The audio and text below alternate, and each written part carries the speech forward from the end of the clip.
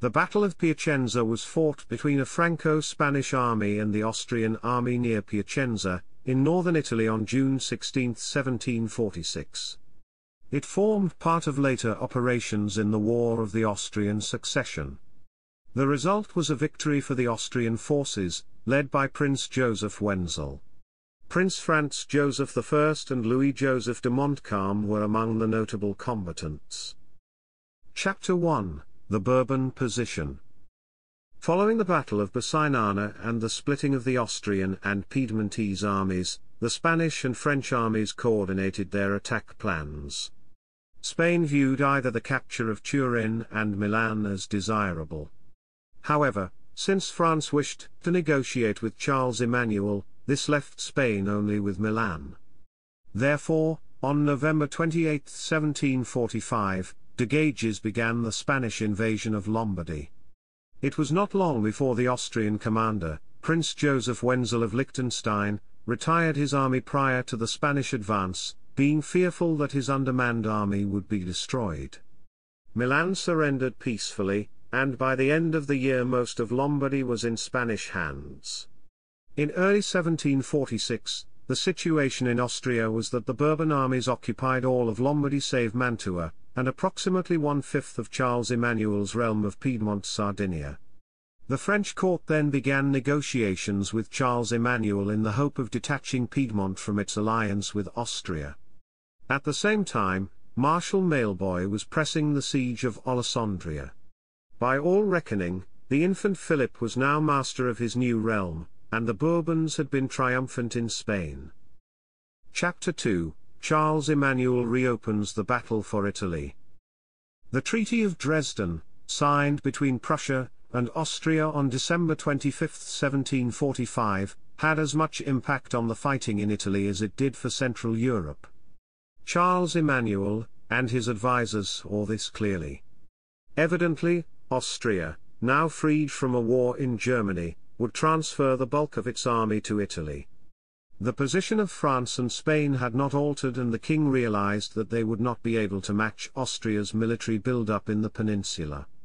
Although still negotiating with France, the king realized that keeping his alliance with Austria was the more profitable gamble. Charles Emmanuel decided he needed to buy himself time until Austria had completed her concentration in Italy. The easiest way to obtain this was to string out the negotiations for as long as possible until it was time to act. Consequently, he gave the French court until the end of February to reach an agreement, otherwise there would be a resumption of hostilities. He also requested that the French raise the siege of Alessandria.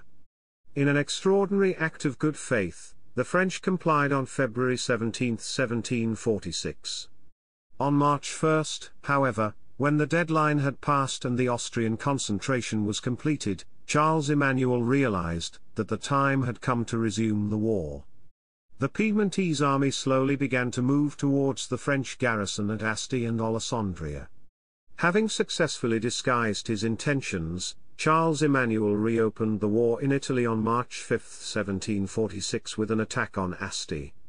3 days later, the garrison had surrendered, and 5,000 prisoners fell into Piedmontese hands.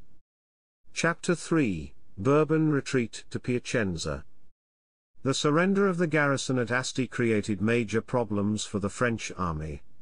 Morale plummeted, and by the end of March, Marshal Maillebois' army had lost 15,000 men to desertion, illness or capture. De Gages' Spanish army sat still at Piacenza, uncertain of what course of action to take in the face of the new danger caused by the Austrian concentration. Neither he, nor the infant Philip wished to retreat from Lombardy, fearing this would provoke anger in Madrid. Unfortunately, the Austrian command made the decision for them. By skillful maneuvering, the Austrians chased the infant from Milan to Pavia. By April, Parma, Reggio and Guastalla had fallen to Austria. In order to concentrate their dispersed forces, the Spanish asked Marshal Maillebois to bring his French army westwards to join with the other Bourbon troops falling back on Piacenza from various directions. Marshal Maillebois, however, was reluctant to abandon his lines of communication through Genoa and consequently only sent 10 battalions forward to Piacenza. The Spanish King Philip V and his wife Elizabeth Farnese ordered de Gages to remain at Piacenza. Louis XV, wishing to confirm Bourbon solidarity and ready to be obliging to his Spanish uncle, ordered Mailboy to place his troops under Spanish command. Reluctantly agreeing, the Marshal ordered his troops to Piacenza, and by June 15, the Franco-Spanish army was joined together. Chapter 4: Opposing Plans. Since the Austrian army outnumbered de Gages' army by some 15,000 men, he worked out a plan which would make an Austrian assault costly and invite a Spanish counterstroke. He hoped this plan would win him the battle. Rejecting a stand in the crumbling town of Piacenza, Gages ordered ditches and artillery emplacements to be dug, which would become a defensive line that the Austrians would have to attack. De Gages also ordered his troops to scout the areas to the north of Piacenza. Mailboy arrival gave the Spanish general a combined strength of 40,000. However, this began to put a severe strain on the food supplies in the area. Additionally, a Piedmontese army of 10,000 men was approaching from the west, which would firmly tip the balance in numbers in favor of the Austrians.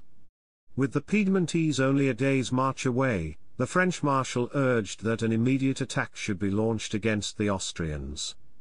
Instead of the original plan, the Spanish commander would now hold his center lightly while concentrating on the flanks. The attack on the Austrians' left would entail pushing it back towards the Austrian center. In an unorthodox move, de Gages asked Mailboy to take his troops beyond the extreme right of the line, encircle the Austrian right flank and fall on its rear. The battle was set to begin at sunrise on the 16th. The Austrians had spent the last few months placing their artillery, seizing Bourbon outposts, and gathering food supplies. In the Austrian camp, the mood was one of confident victory. The Austrian plan was much more simple than the Bourbon one. They would let Gages waste his troops against their position. Once the attack had run out of steam, they would counterattack. On the morning of the 15th, they began to deploy their forces to the north of Piacenza. Unfortunately for the French, Count Browne realized what Mailboy was up to and moved his units to block the French advance. The Marquis of Bota d'Adorno commanded the Austrian right and simply put his troops on the alert that evening. The Austrians then only had to wait for the Franco-Spanish attack. Chapter 5: The Battle. On the morning of June 16, the Austrian artillery opened fire on the Bourbon camp opposite them.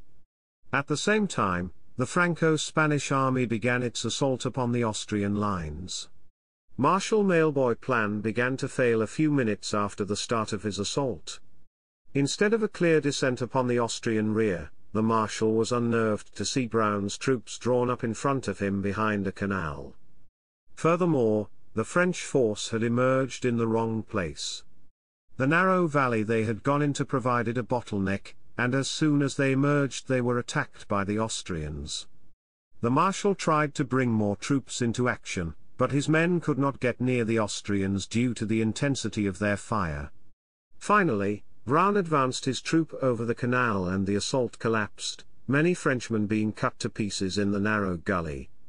On the other flank, Gages had been able to advance his men right up to the Austrian lines. His troops were slowly pushing the Austrians back in what seemed to be a much more even battle. However, Baron Benclau finally managed to draw the Austrian cavalry into the fight, causing the Spanish line to break under the pressure. With the Spanish retreating towards Piacenza, the Austrians were able to give chase.